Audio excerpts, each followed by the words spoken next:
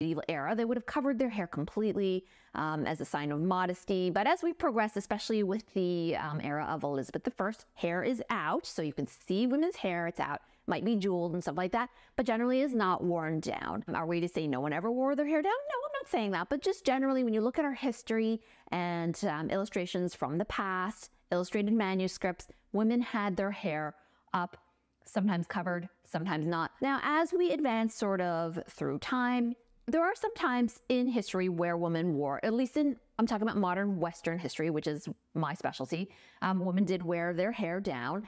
In the 1600s, there was a bit of a phase of wearing your hair down, but even then it was sort of a half-up style. And then in the 1800s, again, there would be sort of like curls falling down in the back. Again, more of a half-up, half-down style. Completely loose and free, not really a thing.